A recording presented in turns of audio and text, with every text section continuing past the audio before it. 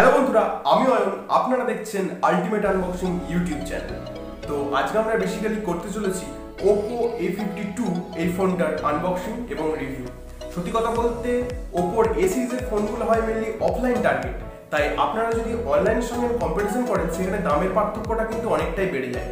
এই ফোনটার ওপো দাম রেখেছে 6/128 জিবির জন্য 16,990 টাকা। তো ভিডিওটা শেষ অবধি দেখুন। ভিডিও শেষে আমি বলবো এই ফোনটা আপনাদের জন্য কি কেনা উচিত হবে কিনা এবং এই দামে আর কি কি আপনারা ভালো ফোন পাবেন। তো দেখুন ভিডিওটা অবশ্যই।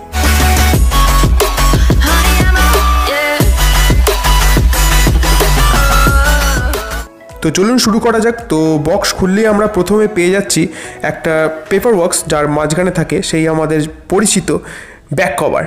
মোটামুটি একটা ডিসেন্ট কোয়ালিটির ব্যাক কভার আমরা এখানে দেখতে পাচ্ছি, হোয়াইট কালারের, যেটা ফোনটাকে একটু লুক দেবে। আর আমরা পেয়ে যাচ্ছি আমাদের ফোন, এটা হোয়াইট কালারের একটা ফোন। তো আপনাদের ফার্স্ট লুকটা কেমন লাগলো অবশ্যই জানাবেন। এবং এর যে ডিজাইন সেটা হচ্ছে পলিকার্বনেট ব্যাক, অর্থাৎ প্লাস্টিকের। ব্যাকে পেয়ে যাচ্ছি আমরা একটা 3.5mm জ্যাক, একটা চার্জ দেওয়ার জন্য পোর্ট, আর একটা সিঙ্গেল স্পিকার। লেফট সাইডে পেয়ে যাচ্ছি আমরা একটা সিম এজেক্টর টুল, আর যেখানে আপনারা পেয়ে যাচ্ছেন ডুয়েল সিম স্লট, অর্থাৎ দুটো সিম একটা চিপ রাখার জায়গা। ডান দিকে পেয়ে যাচ্ছি আমরা আমাদের প্রিয় পাওয়ার বাটন, যেখানে আপনারা আপনার ফোন লক আনলক করতে পারবেন। ওপর দিয়ে সিম্পলি কিচ্ছু থাকতো, এটাকে রাখে আমরা সাইডে। আর বক্সের মধ্যে পেয়ে যাচ্ছি আমরা একটা 18 ওয়াটের চার্জার, এই দামে যেটাকে জাস্টিফাইড করে না। এরপরে আমরা পেয়ে যাচ্ছি একটা টাইপ সি পোর্ট, যেটা আপনার ফোনকে চার্জ দেবে। আর পেয়ে যাচ্ছি একটা হেডফোন, যেটা একটু নতুনত্ব করেছে ওপো আমাদের হেডফোনটাকে দিয়ে। তো এবার যে আমাদের ফোনে, তো এটা আমাদের ফোনের ফার্স্ট লুক। তো আপনাদের কেমন লাগছে ফোনের ফার্স্ট লুকটা অবশ্যই জানাবেন। যেখানে আমরা পেয়ে যাচ্ছেন কালার 7.1 অ্যান্ড্রয়েড 10-এর সাথে। তো আর পেয়ে যাচ্ছি আমরা এই ফোনের সাথে স্টোরেজ ইউএফএসি 2.1, র্যাম LPDDR6 জাতীয় একটা র্যাম, যেটা অবশ্যই ভালো একটা র্যাম। তো চলুন এবার দেখে নিই এই ফোনটার ফিঙ্গারপ্রিন্ট কেমন কাজ করে। তো জাস্ট টাচ করার সাথে সাথেই একটা রেসপন্স পাচ্ছে, এবং টাচ করার সাথে সাথেই জাস্ট আনলক হয়ে যাচ্ছে ফোনটা। টাচ করার সাথে সাথেই আনলক। তো এখানে একটা ভালো রেসপন্স পাচ্ছি আমরা ফিঙ্গারপ্রিন্টে। তো এবার দেখি ফেস আনলক। তো ফেস আনলকও খুবই ফিঙ্গারপ্রিন্টের মধ্যেই খুবই একটা ফাস্ট কাজ করছে, আপনারা দেখতেই পাচ্ছেন আপনাদের স্ক্রিনে। এবার চলুন এবার স্পিকার গ্রিল কেমন কাজ করে একটু আমরা শুনে নিই।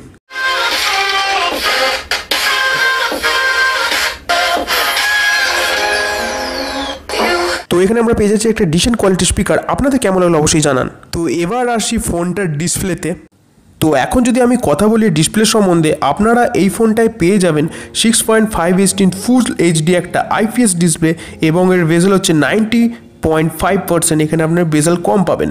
এবং সত্যি কথা বলতে কালার কন্ট্রাস্ট আমার তো খুবই ভালো লেগেছে।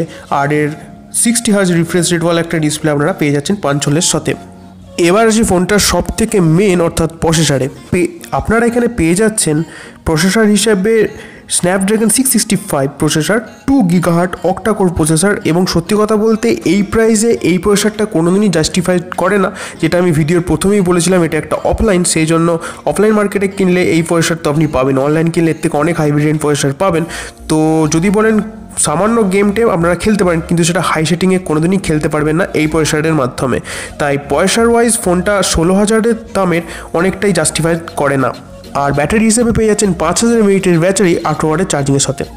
এখন যদি আমি আসি ফোনটার ক্যামেরার কথা, আপনারা এখানে পেয়ে যাচ্ছেন কোয়াড সেটআপ, যেখানে প্রাইমারি ক্যামেরা আমরা পেয়ে যাচ্ছে 12 মেগাপিক্সেলের একটা ক্যামেরা।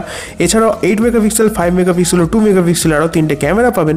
এবং এখানে ভরে অনেক পেয়ে যাবেন ফিচার, নাইট মোড থেকে শুরু করে অনেক কিছু ফিচার পেয়ে যাবেন। এখন আপনারা হয়তো স্ক্রিনে দেখতে পাচ্ছেন কিছু ফটো, যেটা এই ফোনের ব্যাক ক্যামেরায় তোলা। তো সত্যি কথা বলতে আমার তো ফটোগুলো খুবই ভালো লেগেছে।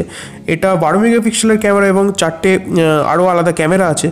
তো আপনাদের কেমন লেগেছে এই ফটোগুলি অবশ্যই কমেন্ট সেকশানে জানাবেন। এবং এর যে পোর্ট্রেট মোড এবং যে নর্মাল মোড সেটা অনেকটাই জাস্টিফাইড করে, এবং যে ব্লার এফেক্ট এবং যে জুম এফেক্ট এবং যে ক্লিয়ার কন্ট্রাস্ট সেটাও অনেকটাই ভালো রাখে এই ক্যামেরার মাধ্যমে। আপনারা স্ক্রিনে এখন দেখতে পাচ্ছেন। ফোনটার ডিসপ্লে ভালো, ফোনটার ক্যামেরা ভালো, কিন্তু 16,990 দামটা মোটেই জাস্টিফাইস নয়। এবং আপনারা যদি এই দামে অন্যান্য ফোন অনলাইন সার্চ করেন, এর থেকে 100 গুণ ভালো ফোন পেয়ে যাবেন। সত্যি কথা বলতে ভিভো, ওপো এরা মেনলি টার্গেট রাখে অফলাইন মার্কেটকে, তাই অনলাইনের জন্য এদের কোনো টার্গেট থাকে না।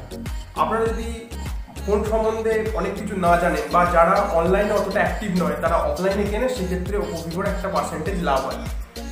আর আপনারা যদি অনলাইন ফোন কেনেন তাহলে কখনোই বলবো না এই ফোনটা আপনাদের জন্য, কারণ এই দামে আগেও বলেছি আপনারা অনেক ভালো ফোন পেয়ে যাবেন। আর এই দামে মেনলি বেসিক্যালি যে ফোনগুলো আছে রেডমি রিয়েলমির ক্ষেত্রে একটা হাই ভেরিয়েন্ট এবং তাতে অনেক কিছু ফিচার থাকে এই ফোনের থেকে। তো আমি ফোনটা কোনোদিন রিকমেন্ড করবো না, তবে ক্যামেরা ওয়াইজ আর ডিসপ্লে ওয়াইজ আপনারা ফোনটা নিতে পারেন যদি আপনারা অনলাইনে অতটা পারচেস না করেন। এই ছিল আজকের ভিডিওর মধ্যে। ভিডিওটা ভালো লাগলে অবশ্যই লাইক করে দেবেন, সাবস্ক্রাইব করে রাখবেন এই সমস্ত নতুন আপডেটের জন্য এবং কী ফোন লঞ্চ হলো তার আনবক্সিং রিভিউয়ের জন্য। দেখা হবে অন্য কোনো ভিডিওতে, ততক্ষণের জন্য ধন্যবাদ।